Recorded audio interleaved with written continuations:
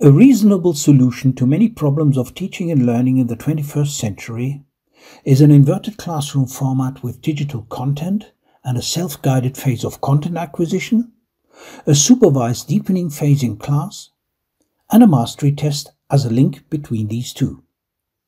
That this model works is now beyond question. Likewise, recipes and guidelines to arrive at this format are now well known.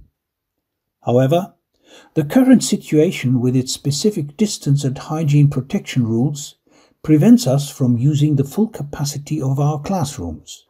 If the distance rules are adhered to, in many cases only 50% of the capacity of a classroom can be used.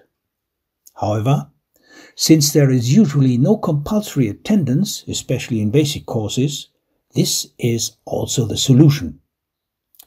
The content is digital and available online, but in most cases still offered in the usual weekly rhythm. The in-class phase also takes place in a weekly rhythm, but now with changing cohorts, for example alphabetically ordered.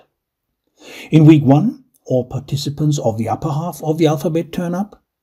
In week 2, all participants of the lower half of the alphabet. In week 3 again the participants of the upper half of the alphabet, and so on. For the academic coaches in such scenarios, this means that target group specific exercise material must be provided for the respective cohorts.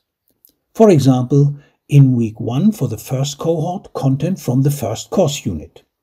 In week 2 for the second cohort, content from the first and second course unit, and so on.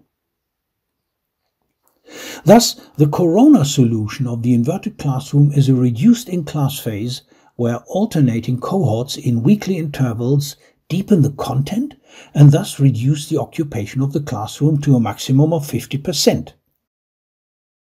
Week 1, Cohort 1, Week 2, Cohort 2, Week 3 again, Cohort 1, and so on.